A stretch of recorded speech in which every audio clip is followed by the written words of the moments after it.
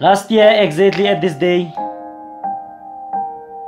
you left us and we couldn't believe nor accept.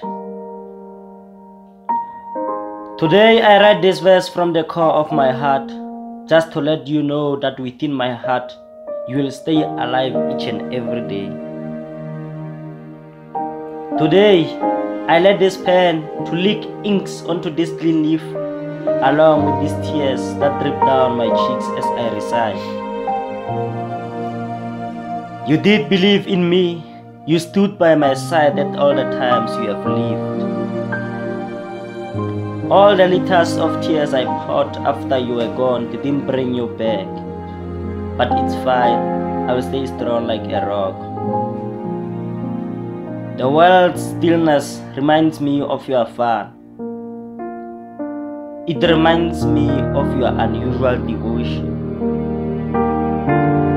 Every time when the rain falls, I remember your well-built motivation. I remember the confidence you bestowed within me, mostly when I was to throw in the towels. You left us with unbearable disillusion. Let me not prolong this cry, for that God knows what's best for us. Even though we tend to contradict. My best friend, wherever you are, stay with joy. May your soul rest in peace. Prince Mushia the poet, Wallet Ragau Jr., the Blackbird boy by himself.